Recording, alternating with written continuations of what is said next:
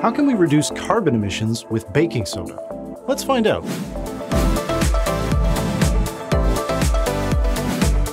Renewables are making progress, but carbon dioxide emissions from coal and natural gas are still a problem. In the United States alone, the CO2 emissions from these sources totaled more than 17 million metric tons in 2017.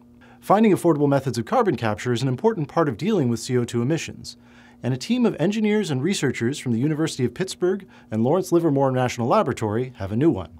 The traditional method of carbon capture in a power plant involves flowing a harsh amine solvent down a tower, which takes considerable energy and requires large facilities.